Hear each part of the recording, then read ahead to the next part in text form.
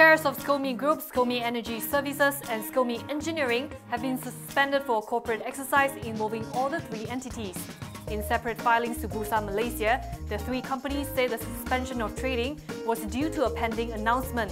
Trading in all three counters was halted just before 3 p.m.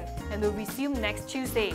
Scomi Group has a 65.6% stake in Scomi Energy Services and a 72.3% stake in Scomi Engineering.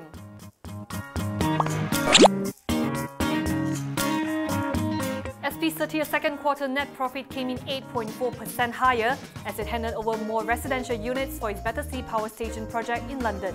Earnings stood at 136.3 million ringgit versus last year's 125.8 million.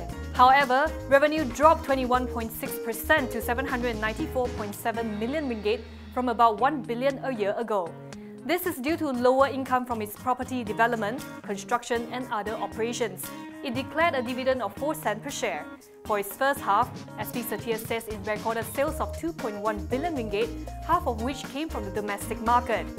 Moving forward, the group plans to focus more on mid-range landed properties, especially in the Klang Valley, citing strong underlying demand for such units.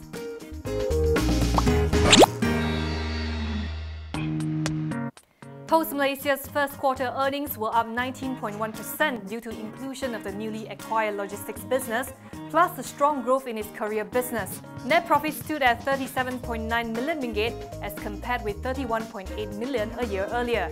Revenue increased 47% to 611.6 million ringgit from 415.9 million last year. Its Chief Muhammad Sukri Muhammad Saleh says the better performance was driven by the inclusion of revenues from Pos Aviation Group that was completed in September 2016, which is part of its strategy to be transformed to a fully integrated logistics services provider. On top of that, Sukri said its courier business also saw positive growth as a result of higher volume of courier items delivered.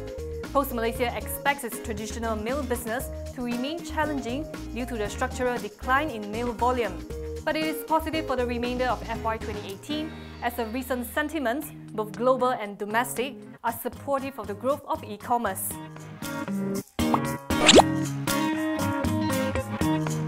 Sisera plans to roll out some 10 billion ringgit worth of properties within its 200.6 hectare land in Semenye, Selangor. This is under its proposed diversification from tile manufacturing. Its MD Zulkarnain Arifin says the company plans to work with a prominent property developer to undertake a mixed development on a tract located about 8 kilometers from the Semenye and Kajang town centres. He says development plans will be announced in the next 6 months. The project is expected to span 10 to 15 years.